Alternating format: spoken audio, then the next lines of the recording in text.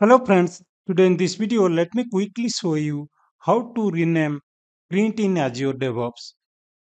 Now what I'll do, I will just navigate to my Azure portal where I will log into the portal and I will show you the complete steps to do this. Now let me go there.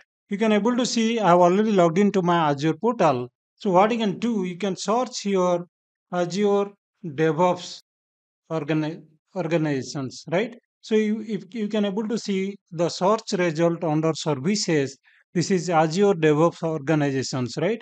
So click on that, and then you can able to see here my Azure DevOps organization. Just click on that link.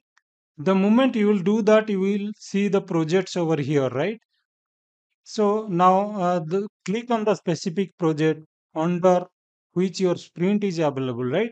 I'll click on Azure License. And then what you can do, you can click on the project settings over here. Okay. You can click on the project settings.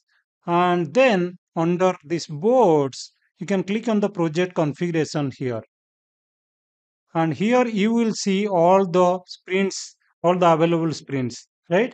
Now to rename the sprint, what you can do, you can click on this three dot option, three dot menu, and click on the edit icon.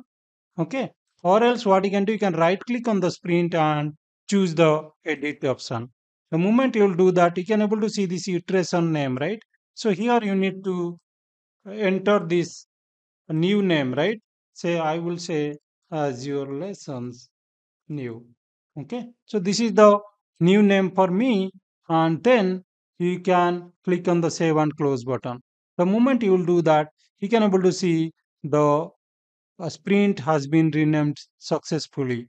Okay, so this way you can rename a sprint in Azure DevOps. That's it for today, guys. I thought to quickly show you how to rename a sprint in Azure DevOps. These are the quick steps you need to follow to do that.